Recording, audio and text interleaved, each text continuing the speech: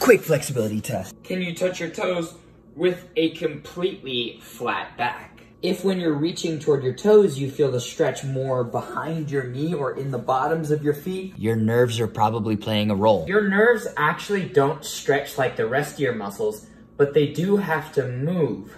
Now what nerve flossing is, You're finding a way to get your nerves to slide in between your muscles, your ligaments, and your joints. but when they get stuck, You experience that stretching behind the knees and in the feet.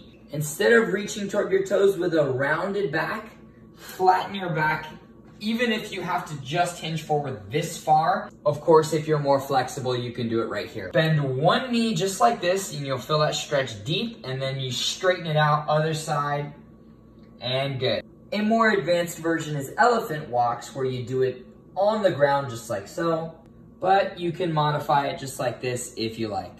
stay flexy.